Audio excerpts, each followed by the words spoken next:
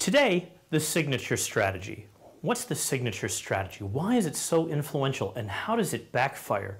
Have you ever had somebody come up to your door, knock, knock, knock, and you answer the door, you didn't really want to, and they show you a petition. Hey, Dr. Hogan, we'd like you to sign right here saying that you support the Clean Water Initiative here in town. This is something that's going to assure that you have clean water in the area. Do you support clean water, Dr. Hogan? I had to say yes. No, I don't support clean water. I'd rather have it all dirty. So I signed the initiative. It's like I do agree that clean water is a very important thing to have here, right? Okay, so we signed the water, or we signed the signature on the water thing. And then she says, and by the way, today we are asking people to donate so we can get this initiative put before the legislature in the state of Minnesota. Would you be willing to make a small donation of $20? Now, this is a difficult thing. I just signed the Clean Water Initiative. I didn't give her $20. What went wrong? I signed my name. Well, here's the thing. I have clean water in the refrigerator. I have clean water with the Culligan dispenser. I really don't identify with the critical need for clean water. Now, that doesn't mean that there's not a critical need for clean water. She might be absolutely correct and driven because in her community she experiences something that's not clean water. But my identification is that I'm okay right now. And this is the problem that you and I face all the time. So the signature strategy, getting people to sign something, is extremely important. We want people to sign something early. When your representative arrives at their home, your heating and air guy, you definitely want them to show. Could you sign here saying that I arrived at 11:45 today? Sure thing, signs that. You really want your heater fixed or your air conditioner fixed, right? You can identify with this. This signature now pretty much guarantees that whatever the heating guy is going to do next is going to be okay with you. And you never know how many zeros could be after that, right?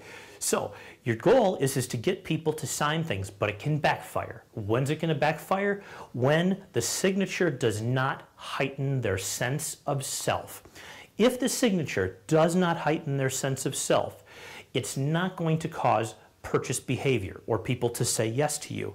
So don't just do this willy-nilly because it can backfire and have the exact opposite effect. If you're quite certain that signing here on the dotted line is not only something they agree with, we should have clean water, of course, but what she needed to do was show me a petition that says, lately, nitrogen has been found in excessive amounts of water here in your community, and we would like you to sign here so you would be able to be heard, have your voice heard in front of the legislature saying you're disappointed that there's this much nitrogen in the water levels in your community. That's a whole different thing. That's my community. That's a specific, it's nitrogen. Now I'm going to sign and say, holy smokes, I didn't know that. I'll do that. And now my purchase behavior, in this case a donation behavior, she says, and by the way, would you be willing to donate $20? I pull out my wallet and I probably give her the biggest bill I've got in there.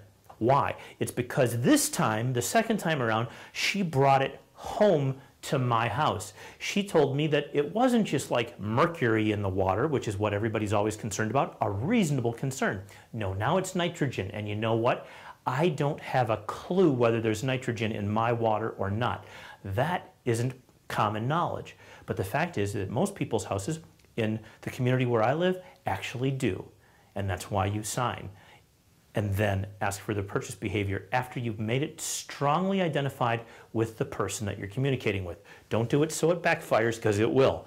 Make sure that it makes sense for the person to sign, and then later on, then get your approval or a compliance request or the agreement for the sale or for a person buying you. Okay, more on signatures next time out. I'll see you then.